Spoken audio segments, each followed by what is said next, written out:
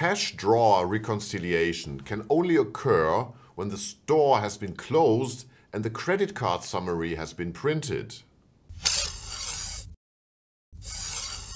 Hi, my name is Andreas Hense and this video is part of a series on BPMN and workflow patterns. Today we look at the synchronization pattern, the convergence of two or more branches into a single subsequent branch such that the thread of control is passed to the subsequent branch when all input branches have been enabled. You can see the behavior in the original Flash animation. Okay, we have two tokens arriving simultaneously at the end join and then the third task is executed. Now the token at the bottom comes first and we wait for the token from the top to arrive. And finally, we have the top token coming first, and then we wait for the bottom token to arrive, and then we execute the last task. In BPMN, we can model this with a merging parallel gateway. A merging parallel gateway is a parallel gateway with more than one input arcs and one output arc. To show the same behavior as in the Flash animation, we have added some conditional events.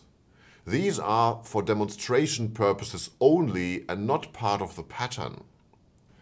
So here we start with the two conditions and we try to fire them simultaneously.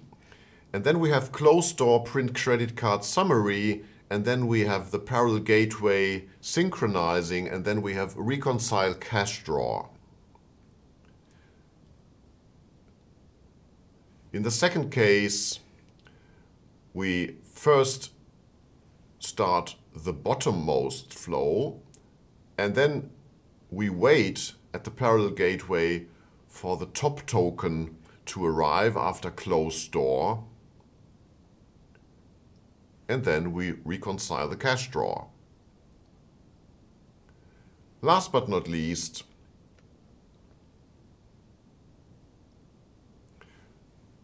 we start the top token first, close the store, and then we wait for print credit card summary to be finished, and then we reconcile the cash drawer. One issue that may arise with this pattern is that the process can deadlock when one of the incoming branches doesn't deliver a token. Thank you for watching.